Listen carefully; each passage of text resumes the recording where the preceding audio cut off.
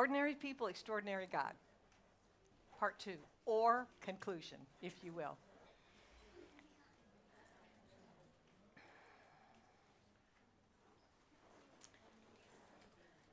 Come on up. Or as we say, come on down. You know when they have these game shows, they say, come on down, right? Okay. We've met Stephen and we've met Philip. Ordinary people who started out serving the church. And the apostles said they need to be full of wisdom. They have to have good reputation. And honestly, especially in the beginning, but even now, the people of God we should have a good reputation outside of the church. We should have a good reputation in the church and outside of the church. And so they were supposed to have a good reputation. And then the apostles also said they have to have wisdom because they're going to have to make tough decisions. And they have to be full of the Spirit. So we've talked about that already. That is a reminder to each one of us as well to do the work of God, to do any of the work of God, however mundane, however simple, not necessarily from the pulpit, but in any part, we need to be full of the Holy Spirit. We need to be full of the Holy Spirit. The Holy Spirit is God, among many other things, but the Holy Spirit is God's empowering for service. Now, the Holy Spirit does many other things.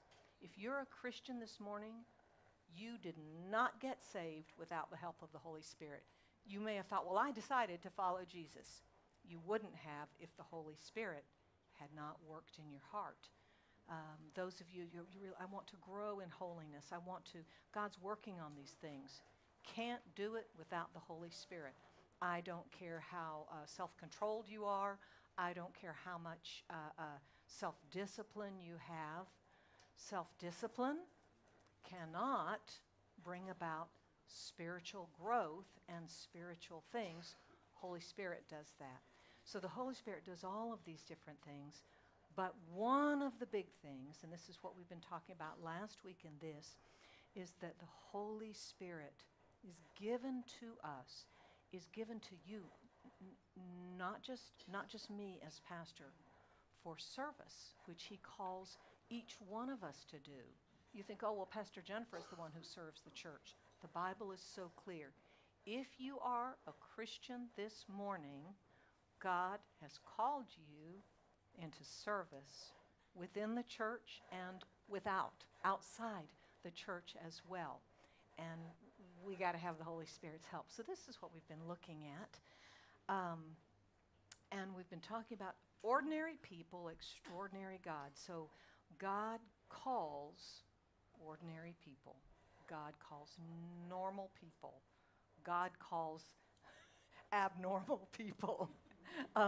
God calls each one of us. I'm sorry to say that, but you know what I mean. It's true. It's true. And the key, the clue, the secret power, if you will, is not us and it's not our ability. It is our extraordinary God.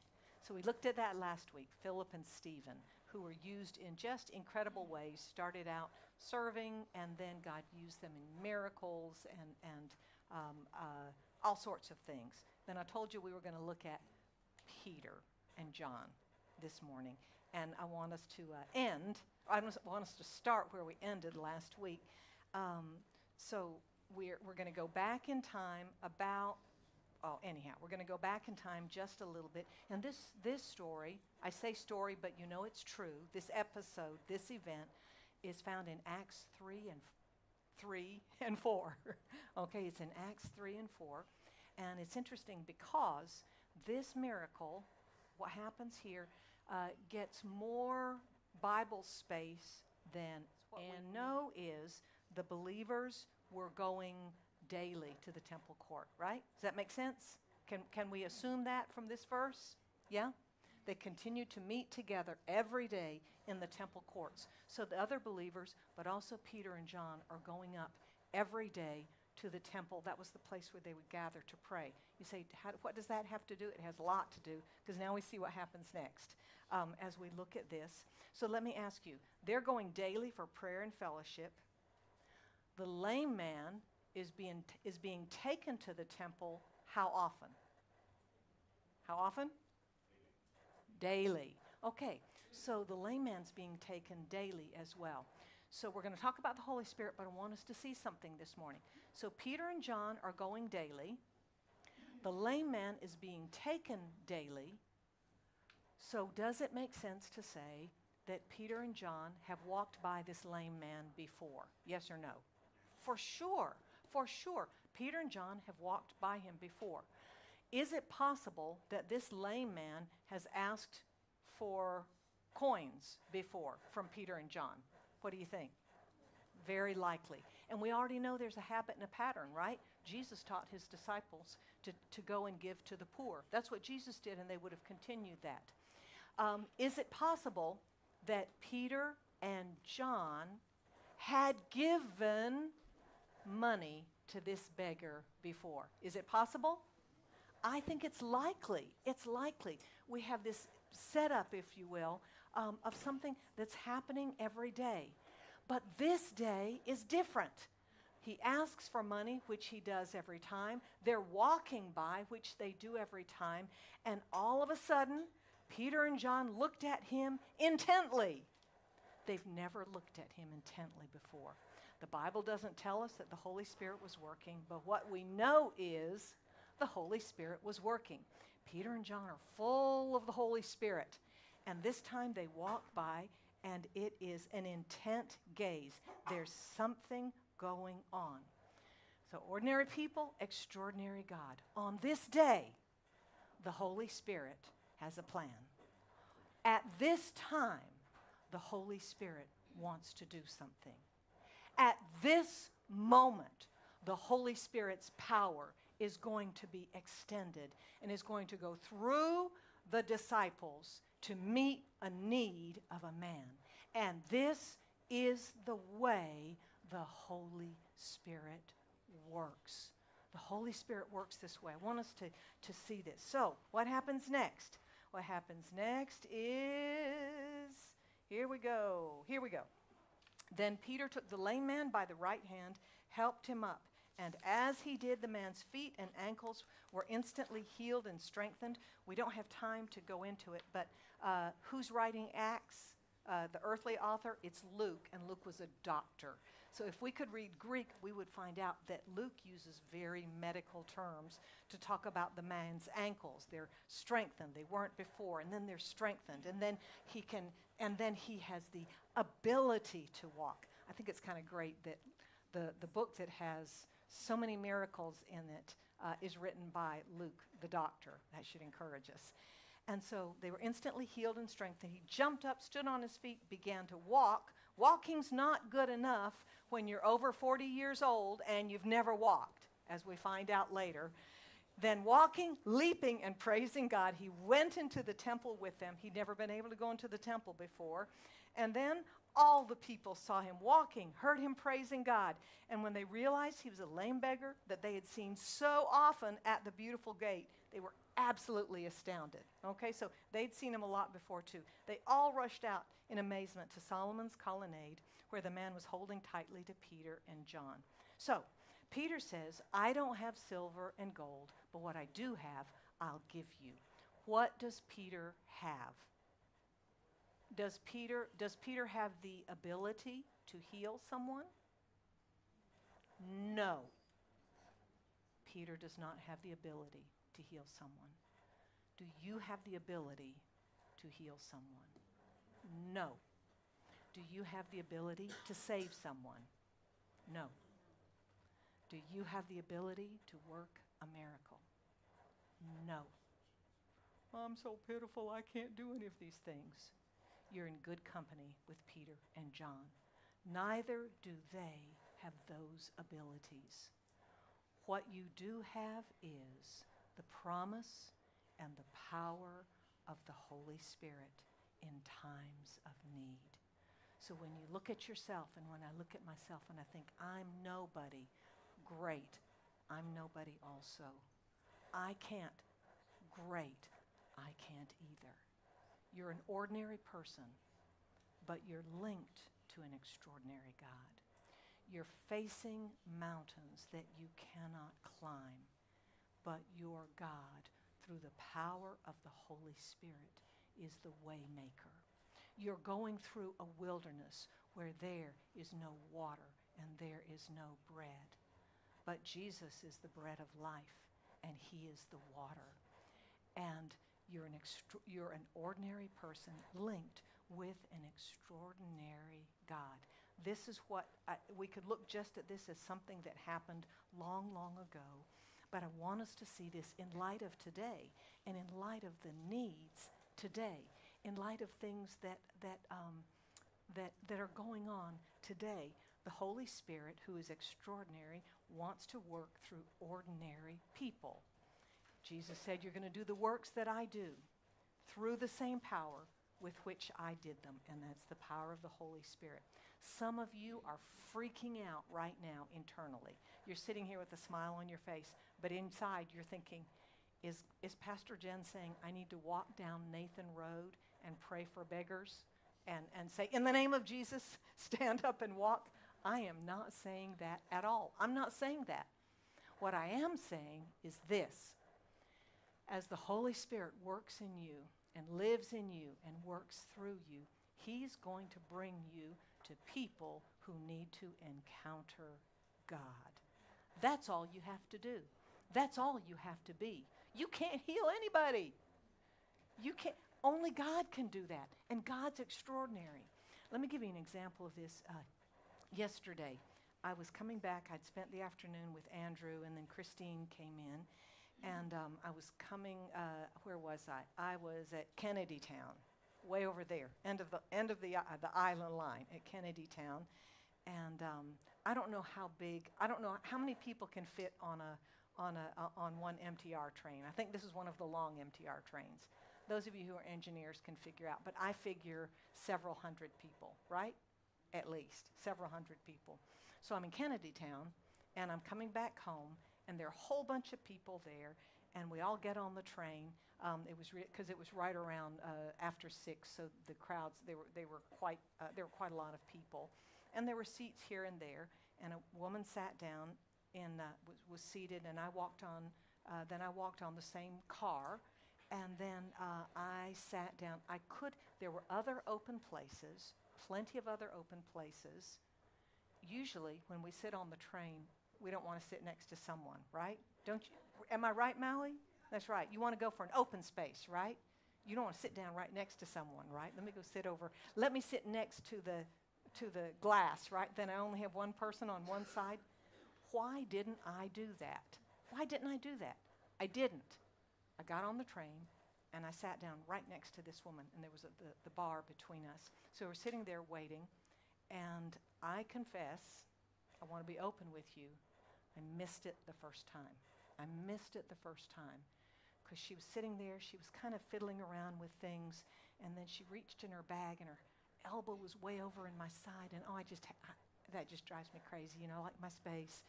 And so I'm so sorry, this is me. I'm an ordinary person. I'm an ordinary person. And she got out something, and she got some tissue, and I thought, oh no, she's got a cold. I told you I'm an ordinary person, right? And then, so I kind of, and then I sat there. And as I sat there, I suddenly realized something's wrong. Something's wrong. I want to tell you, I'm not that spiritual, and I'm not that smart. She was holding something, Raphael would know what it was. It was some sort of, like two medical, maybe orthopedic devices or something like that. And I think she must have maybe been coming from a hospital. And she was holding them, trying to hold her bag. And then she wiped her eyes, and I realized she was in great distress, and she was grieving. She was grieving. And she was trying not to cry. And I felt like such a jerk. I did. I felt like such a jerk because I'd been like, And so I looked, and I didn't want to embarrass her. And I'm saying this, I'm saying this not to praise me, because I have very little praise in this, because like I said, I was irritated. And she'd gotten, it was obviously toilet paper. It was toilet paper that she pulled, and she was kind of wiping. Then she was wiping her eyes, and she was very quiet. She had a mask on, and I realized something's wrong. And I knew something, it was the Holy Spirit. It's a little bit like Peter and John. They looked at him intently, and I realized something was really wrong, and her heart was just broken. And I realized she's doing all she can not to cry on the MTR. And so I looked at her.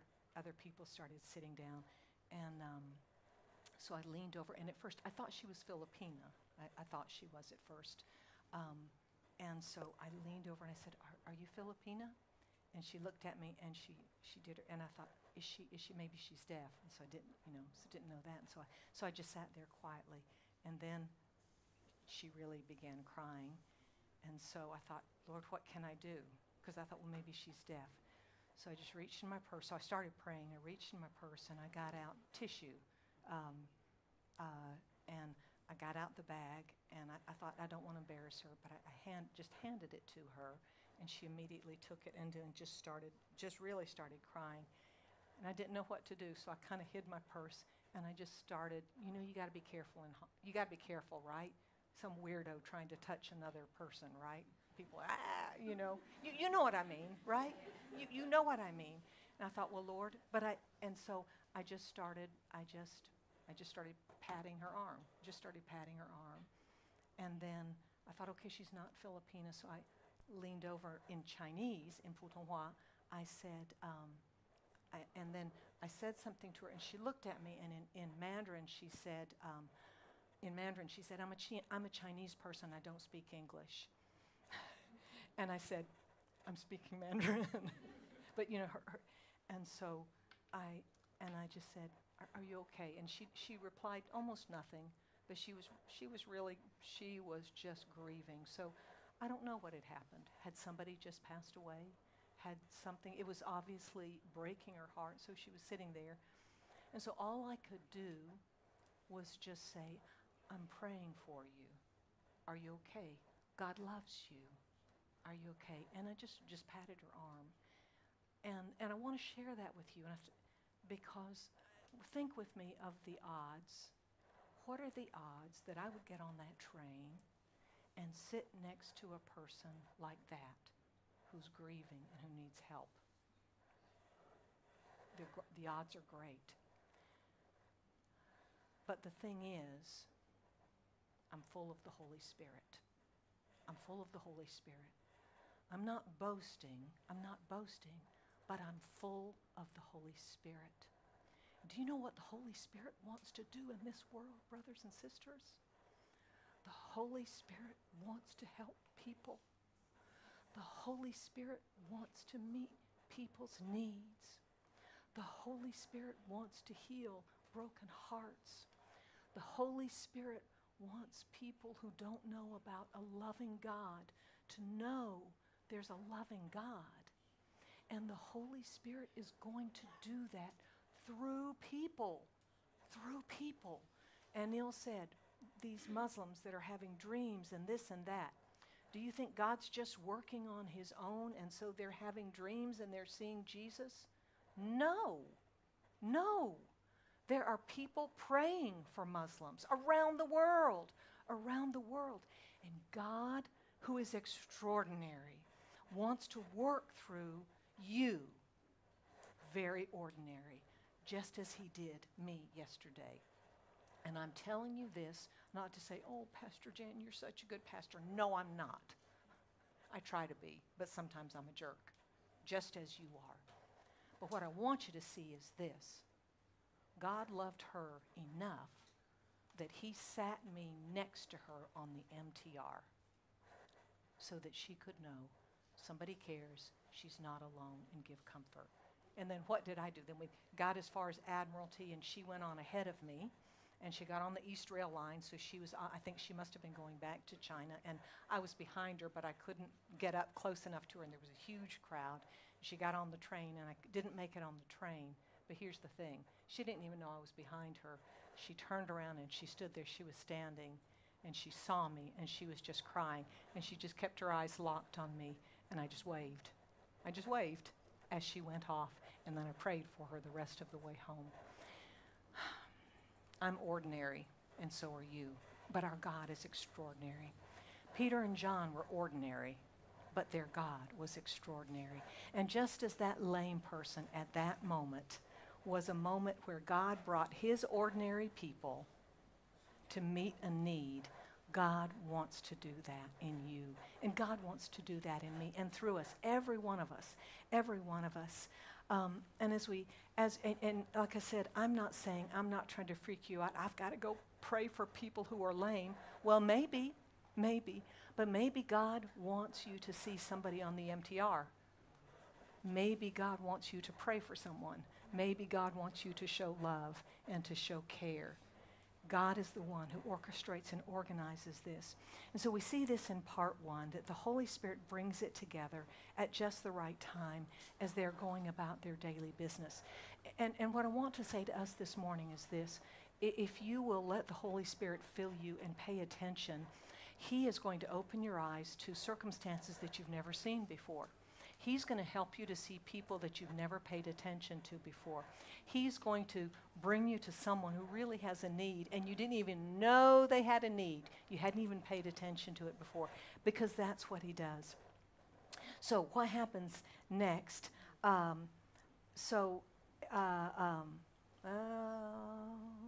Okay, I'm skipping part of it, but what happens next is that Peter, I think, did I skip it? I did. If you keep on reading the story, a crowd gathers, of course, and Peter starts preaching. And he starts saying, don't be surprised by this. Don't stare at us as though we had made this man walk, verse 12, by our own power or godliness. I don't have that recorded. Nope, I don't have it recorded. If you're looking at us, we didn't do this by our own power or godliness. And here's the thing, brothers and sisters, we do nothing by our own power or godliness, right? We do nothing. Some of you are so hung up, I don't have power. I'm not godly enough. Get together with God. Peter says very clearly, it's not my power, it's not my godliness. It was faith in the name of Jesus Christ that did this. And the crowd starts listening, and they start responding, and then here's the next part. Okay, here's part 2. Something bad happens. Okay, while Peter and John were speaking to the people, spoiler alert, they were confronted by the priests, and they were disturbed. Peter and John are preaching. They arrest them and then put them in jail until morning. But then 5,000 believe. Okay, stop at verse 3 just a minute. This is the end of part 1. We're getting ready for part 2 of this story. Still the work of the Holy Spirit. Now, if you go through the book of Acts, guess what? 4 times in the book, did I write it down? 4 times? Let me make sure. 3 times. Okay, sorry, 3 times. 3 other times, God opens prison doors. Did you know that? 3 other times in the book of Acts, God opens prison doors. In fact, the very next time they're arrested, an angel goes and he opens the prison door and says, go out and preach. Then Peter is put in prison. And what happens? An angel opens the door and he gets out of prison. Paul and Silas are in Philippi, right? And God sends an earthquake and everything, and the prison doors are open. Spoiler alert, God does not open the prison doors this time because he's going to do something else. Okay, ready for part 2 of this story? There's the interlude, part 2. Okay, the next day, the council, here's the work of the Holy Spirit still. The next day, the council of all the rulers and elders and teachers of religious law met, hang on, I've lost my place, met in Jerusalem. So they all meet there. Take a quick look at these names. Look at verse 6. Do you know what? These are the people who condemned Jesus to death. These are the people. This is the gang. This is the crowd that said, put Jesus to death. So now Peter and John are standing in front of them. They brought in the 2 disciples and demanded, by what power or in whose name have you done this? Okay, ready for part 2? Here is the work of the Holy Spirit. Then Peter, okay, here's part 2. filled with the Holy Spirit, said to them, rulers and elders of our people, are we being questioned because we've done a good deed for a crippled man? You want to know how he was healed? Let me clearly state to all of you and to all the people of Israel, he was healed by the powerful name of Jesus Christ of Nazareth, the man you crucified, but whom God raised from the dead. Now, look with me at this very quickly. Acts chapter 4, verse 8. Then Peter filled with the Holy Spirit. Remember the first time Peter was filled with the Holy Spirit? What happened? What happened? First time. He spoke in other tongues, right? He spoke in other tongues. They were praising God. And this was the filling of the Holy Spirit, the baptizing of the Holy Spirit. So let me ask you right here. Does Peter suddenly start speaking in other tongues in front of this gang? Does he? No.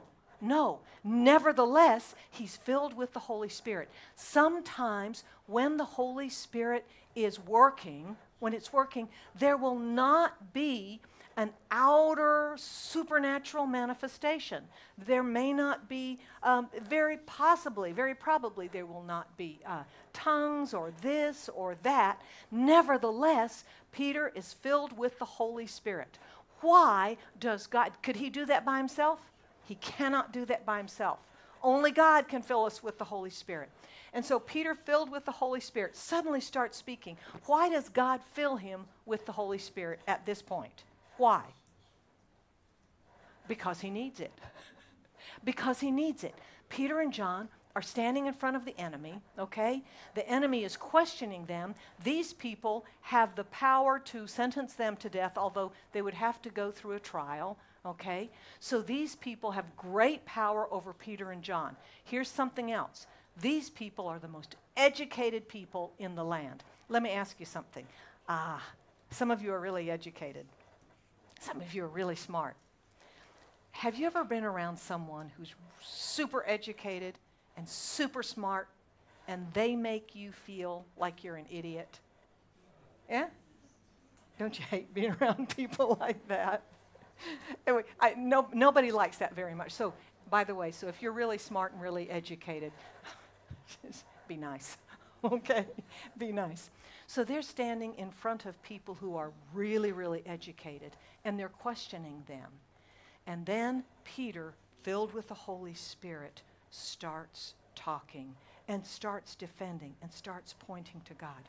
Here's part 2 of the work of the Holy Spirit.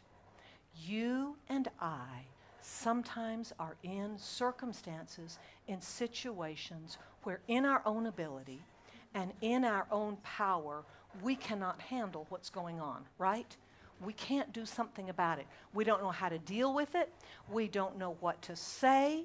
We don't know how to forgive. We don't know which way to go. We don't know what decision to make. Here we are, stuck with what we are. And this is for all of us. So here we are. And it is at times like this, brothers and sisters, that we need the help of the Holy Spirit. Then Peter, filled with the Holy Spirit, gives this wonderful defense that any lawyer would be jealous of. Any lawyer would be jealous of this. And then what happens next? Oh, let me read this for you. Let me go back. Let me read for you. Mark 13:11. Look at what it says. Jesus said to his disciples, when you are arrested and stand trial, don't worry in advance about what to say. On the contrary, just say what God tells you at the time, for it is not you who will be speaking, but the Holy Spirit. This is a wonderful verse, brothers and sisters. This is a wonderful verse for you. This is a wonderful promise from God. Because all of us, we get in situations, suddenly we think, oh God, what am I going to do? We're faced with somebody who's desperate. We're faced I've told you the story before about my sister whose car broke down, and she went into the store, and the man said, well, I'm going to go home and commit suicide tonight, because he had nothing to live for. What do you say when you're faced with somebody like that? Oh, no, don't commit suicide. People love you. Maybe they don't. Maybe they don't. Oh, no, you've got something to live for. Maybe he doesn't. And you may think, well, you're being kind of dramatic. All of us face situations like this. It may be something in ourselves, or it may be something outside of us with other people. But all of us face times and circumstances, maybe in your own family, maybe with a spouse, maybe with a child, maybe in your work. It may be in something else. And you think, oh, God, it's so much bigger than you. It's so much greater than your ability. What are you going to do? How are you going to handle it? What are you going to say? That is when you and I need the filling of the Holy Spirit at that moment, at that time of need, because He is able. He is willing. He is powerful, and He is here to work on behalf of God's children. We must have the help of the Holy Spirit. We must have the filling of the Holy Spirit. We must have the power of the Holy Spirit. If not, you and I are on our own against a tough, hard, wicked world. We must have the power of the Holy Spirit. We must be desperate for the Holy Spirit. We must long for and ask for and wait upon God to receive the filling of the Holy Spirit. And we can count on in those time of need, in that time of need, rather than saying, what am I going to do? In that time of need, at that moment, the Holy Spirit will fill you and what you need at that time, and the words that are needed at that time that are so far beyond you and so far beyond me, but they're not beyond your extraordinary God. And Peter speaks out, filled with the Holy Spirit. Now here's this beautiful part. You know this part, don't you? The members of the council were amazed when they saw the boldness of Peter and John, for they could see that they were ordinary, uneducated men with no special training in the Scriptures. Here you go, got it? They also recognized them as men who had been with Jesus. May I ask you something this morning? I'm going to put you on the spot. When you are around people, especially in times of need, would people look at you and recognize that you have been with Jesus? You have been with Jesus. I think about Peter here. We still got to get to part 3, but it'll be fast. Here's Peter a short time before. Remember him in that night around the campfire, the fire, when they were trying to stay warm. And they said, you were with him. You were one of them, right? And Peter says, no, I wasn't with him. I wasn't with Jesus. No, I don't know the man. 3 times. And the last time he swears, right? He curses and he says no. And now, a short time later, as he is filled with the Holy Spirit, he need say nothing, but it is evident that he has been with Jesus. Have you been with Jesus? If you have not, brothers and sisters, you will be quite powerless to help in times of need. But they recognized they've been with Jesus. They've been with Jesus. They've been with Jesus. I don't know if that woman yesterday on the MTR recognized that I'd been with Jesus, because she didn't really respond when I said to her, Jesus loves you. God cares about you. She had her head down. All I know is, what are the odds? Of course God had me sit there for her. Of course. That's what the Holy Spirit does. That's what the Holy Spirit does. They warn them again, and then they turn them loose. And then here's part 3 very quickly. I want us to see it. This is part 3 for all of you who are still unconvinced that God wants to use you in this same way. I know that. I see it on your faces. Some of you are thinking, well, yeah, maybe Pastor Jen, you could sit beside. But by the way, if you're a man, please don't pat a woman on the arm, on the MTR. But you know what I mean. You know what I mean. Here we go.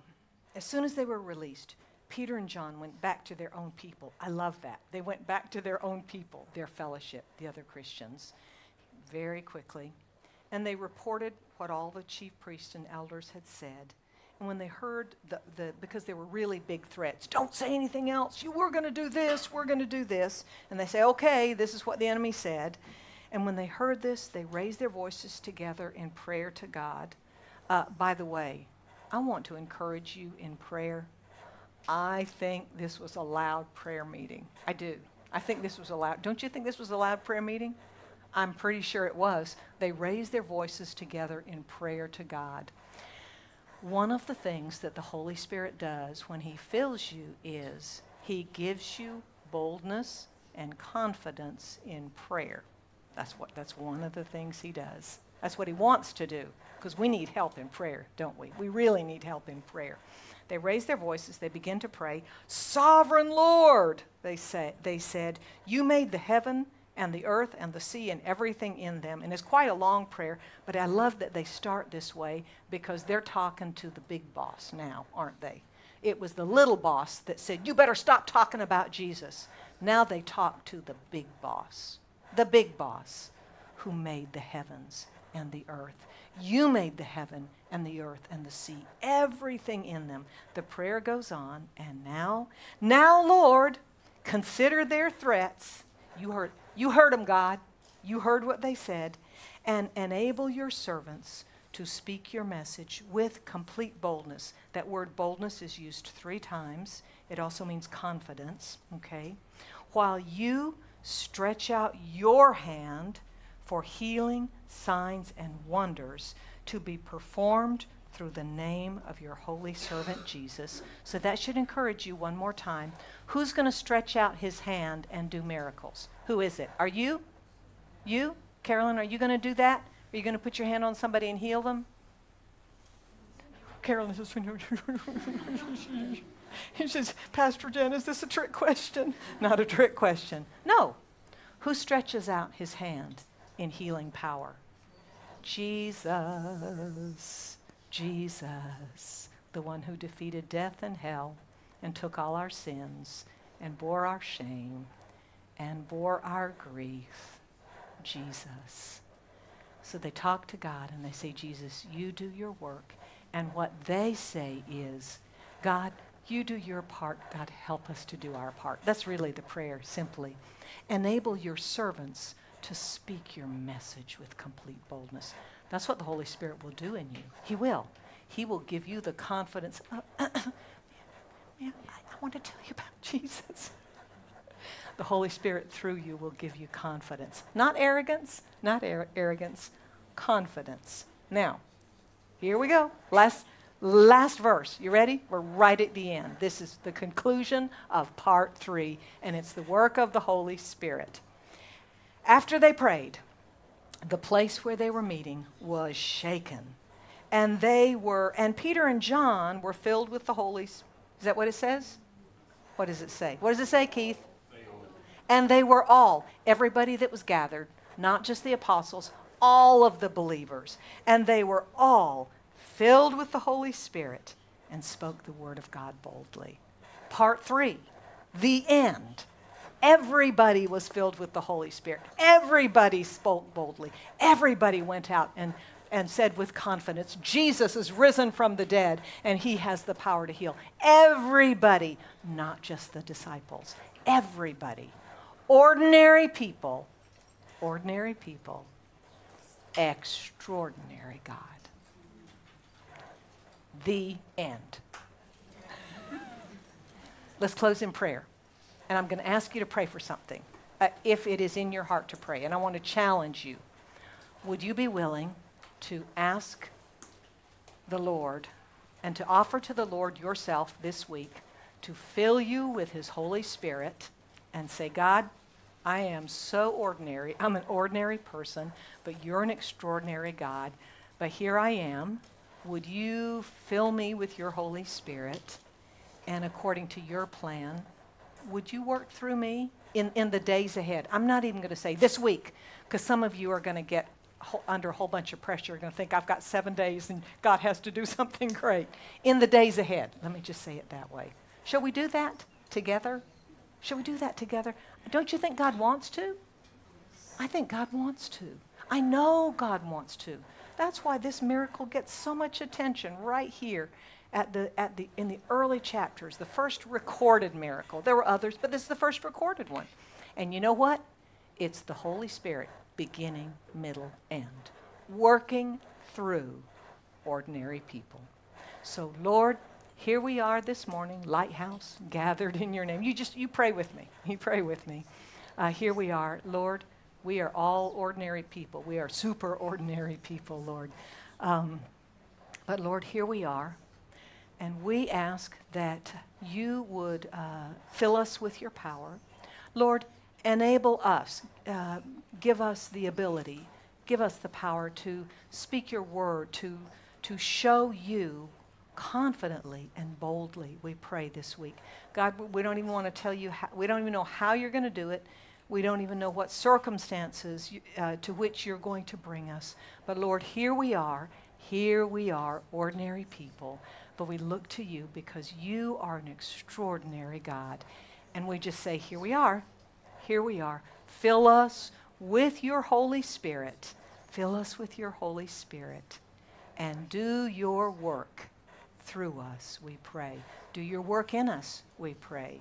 Do what you plan to do as we make ourselves available and tell you that we are willing for you to work through us and in us.